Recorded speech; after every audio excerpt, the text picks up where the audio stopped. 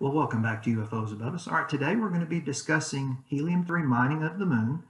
And I know it's a complicated subject, so I put some background information for people about helium-3. And there's two types of nuclear reactions. You can have fission or fusion. Fission is where you split an atom into two smaller pieces and it liberates a large amount of energy. That's what we do with our traditional nuclear power plants. They split atoms, but they also generate a lot of radioactive waste. Fusion is different.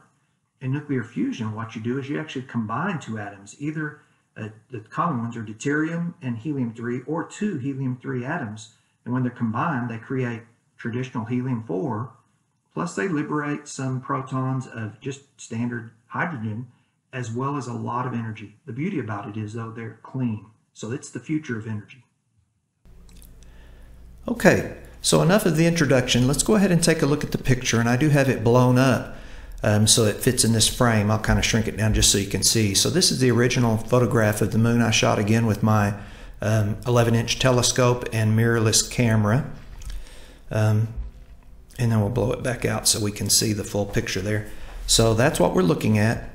And the area of interest to me is right in here. And I will just direct your attention, when I was looking at the original photograph, I noticed a straight horizontal line. And you should be able to see it even in the small image, the original image there. And it was sitting on top of that crater. And I thought that looked odd. So I thought, well, I'm going to investigate that. So I'm going to blow it on up. And then when I did, it took me a little while. You know, studying these moon pictures is not as easy as you might think. You don't see things right off the bat. You have to kind of study a picture and let your eye acclimate to what you're looking at there to be able to discern the fine details. And so as I took a little while to look at this, I was looking at that line, and when I look at it here blown up, it looks more like a pipe. And then I saw these two, looks like, you know, vertical cylinders on this pipe. And I was staring at them a little more, and I see that shadow, and I thought, well, that shadow looks odd. And as I looked at it more carefully, I thought, it almost looks like those shadows are coming out of the ends of those pipes. And so then I looked at this crater base here, and if you look at the rim, you can see a shadow in the bottom of the crater, except you can see the rim here, and you can track it all the way around the crater. And as it gets to about right here, the crater disappears. It turns black, and then you see it again here. So I believe what's going on is this is something coming out of these pipes and filling up the base of that crater. And if you look carefully, the color of black right here on the shadow is different than the color of black that starts right here. So if you look right here, I think what we're looking at is actually a pile of lunar regolith. And I think what's happening is, if you follow this pipe back, there's an apparatus here that's actually mining it. When you look here, you can see the pipe splits right here. Do you see how it splits into two? So you got a pipe here with two nozzles. Pipe goes back, and then it splits. It forks this way and this way. And then if you follow that fork around right here, it goes back this way and then back down. So it forms a triangle right there. And then if you look a little closer even, you'll notice right here there's another vertical circle. And I gave that some thought, and I thought, well, I bet that is actually a wheel. And this thing actually gets moved around on the moon to mine it. No different than a drilling rig here on Earth would, where they have to have a way to move them around. They're usually mounted on trucks, but this one's mounted on this elaborate platform. And if you look at it, it looks like it has some kind of a circular apparatus here, and then two cylinders sticking up here. A little one here, a bigger one here. The bigger one even looks like it might have something coming out of it. Like, kind of reminded me of, if you've ever looked at a smokestack or an old wood-burning stove, it kind of looks like maybe smoke coming out of that. So I started giving that some more thought, doing a little research into helium-3. And the way that the scientists believe helium-3 is going to be mined, if it is mined on the moon, is that they will actually have to superheat it up to about 600 degrees Celsius, which is really, really hot.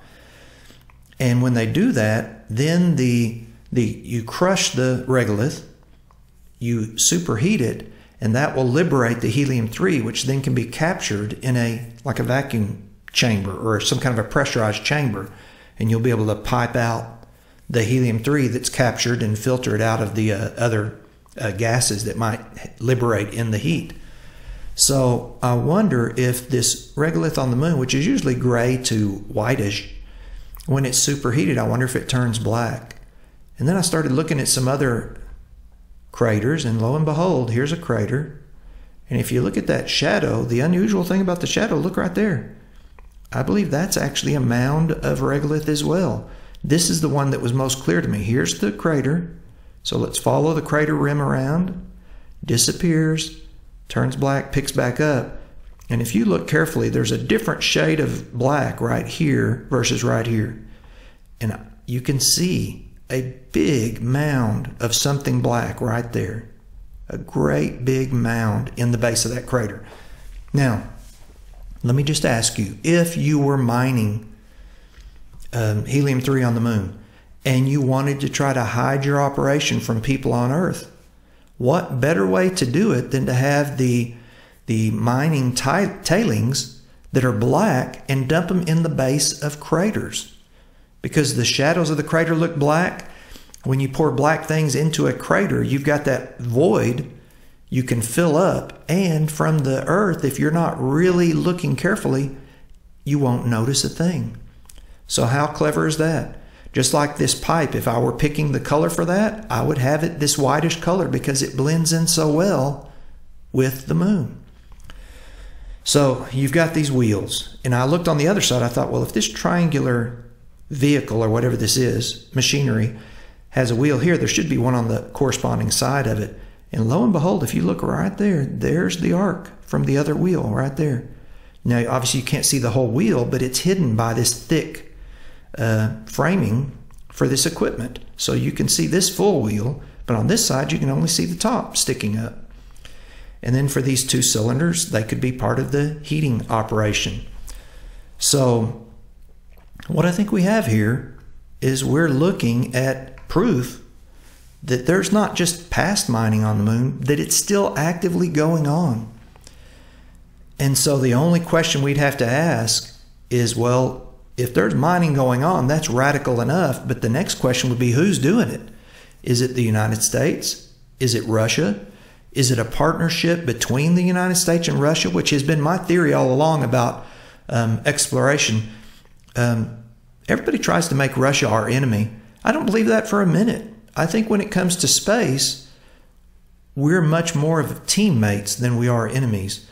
And to keep appearances, everybody in Russia has to have national pride in Russia. Everybody in America wants to have national pride in America. And so there's kind of this created animosity when there shouldn't be. And my theory is that there may be a partnership between the United States and Russia. But saying that, the third option is that there could be other beings that have a vested interest in clean energy production, and helium-3 is the way to go. And, you know, I don't have any definitive proof that this isn't the United States or Russia, so I'll just ask you to study the picture very carefully. And there may be some clues as to who is actually who's operating this machinery. I wonder who it could be. So I'll leave that up to you. But I am going to say that, you know, if you're trying to visualize that operation, I did a little kind of crude, super crude conception of what I think we're seeing there. We're seeing a triangular something, you know, equipment with a pair of wheels on it, with two cylinders. One, I think, is emitting smoke because it's probably superheating that regolith. We've got some kind of apparatus in the front. I'm guessing, just total shot in the dark guessing, that maybe it's to crush the rock or the regolith on the moon. And then we've got these two pipes. It's really one pipe splits into two, but I didn't have a way to draw one and then fork it, so I just put it as two. But then I tried to illustrate, here's the crater with the mound of regolith piled up. So I just tried to do that to help you visualize what we're seeing in this. And I'm going to go ahead and blow it up a little larger. That's as big as I can take it. That'd be 500% of original. And I'll let you look at some of the characteristics of this equipment right here. There's the very clearly defined, not a horizontal circle, but a vertical circle. and there's the corresponding one on the other side. Here's the large cylindrical pipe or whatever coming up, you know, cooking part with what looks like smoke coming off of it right here. Here's a smaller one, maybe to hold the helium-3 that gets extracted or liberated. Here's the fork that ties into a single pipe that leads down to this unusual quote-unquote bracket. And then the two nozzles discharging the black mining tailings onto the surface of the moon. And there's other things in this picture, but I just don't want it to go any longer than it already has. There's something here, and there's something right here that looks like two bands attaching this white base. So I don't know what this is, but I suspect that all this is related. And I don't know what this is, but this certainly, in my theory, that's what we're looking at, is some kind of and I know that's a crude drawing, but just to help you visualize, that's a crude piece of machinery. And the shocking thing about it is it's happening on the surface of our moon. Now, I'm going to wrap up by saying, you know, clean energy should be something everybody can get behind. It doesn't matter whether you're a Democrat, a Republican, an independent. It doesn't matter what your religious beliefs are.